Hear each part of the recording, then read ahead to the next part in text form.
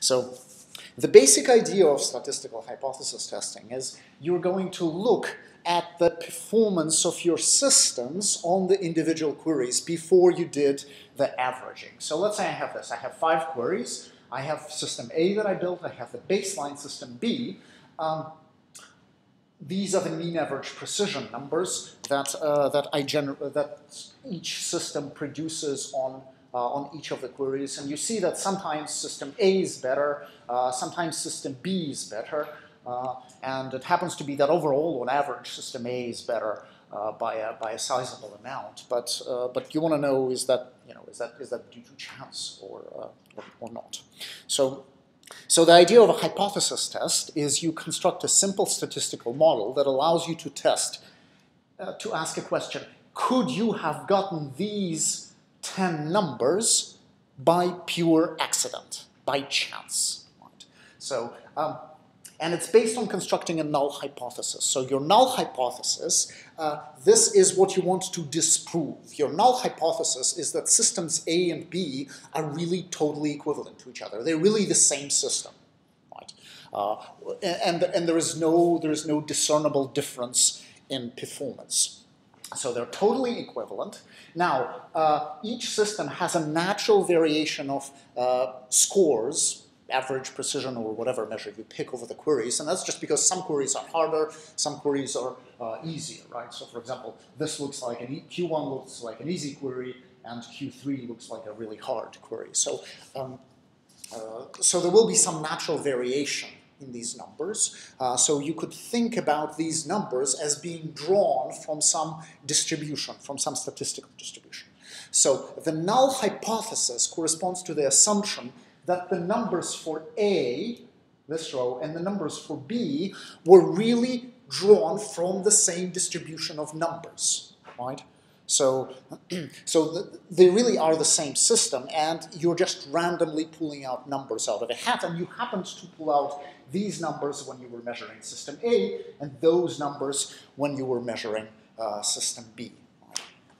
And what you do once you've defined your null hypothesis in this way, what you want to do is you want to test it. And the way you test it is you compute what is the chance of the null hypothesis being true.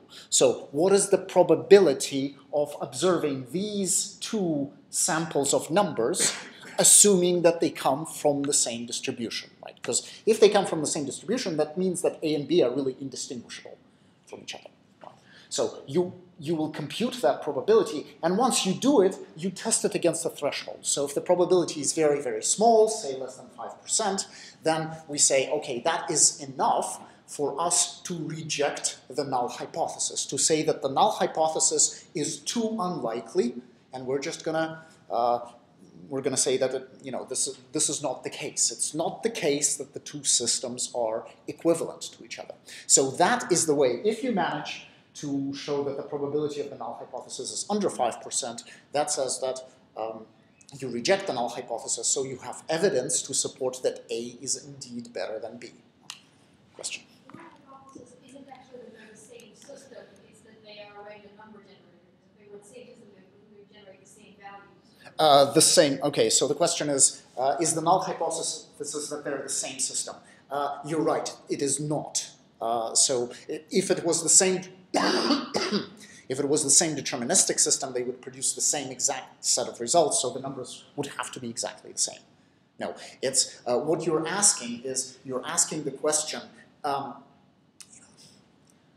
could they be equivalent?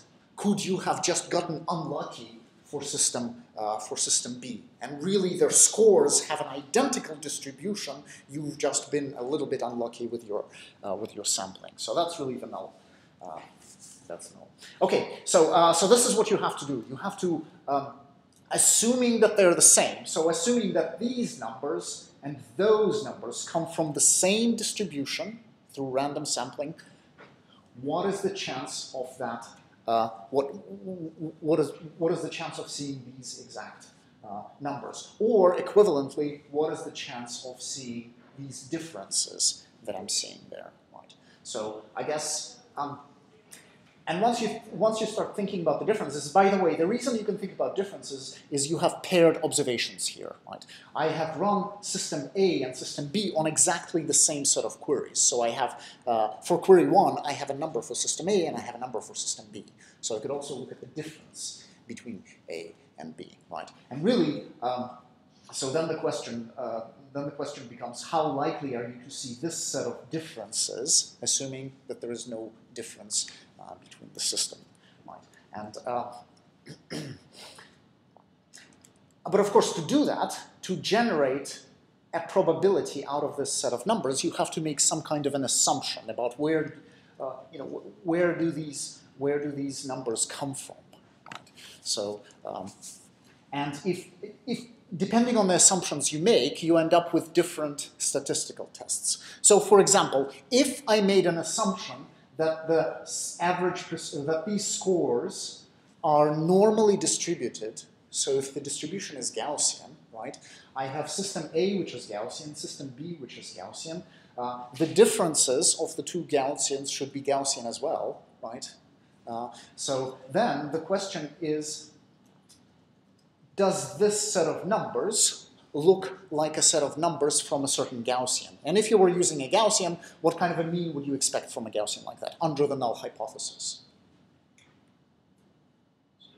Yeah, 0, right? So if the systems are equivalent, the average difference between the scores should be 0, right? Sometimes it'll be positive when system A is doing better, sometimes it'll be negative, but on average, it should wash out to be 0. Now, we don't have a 0, we have a 0.15, right? So then the question becomes, is 0.15 a big enough number compared to the variance of the numbers in there? So that's the kind of reasoning we would be doing if we were doing a z-test, if we were assuming that average precisions are normally distributed.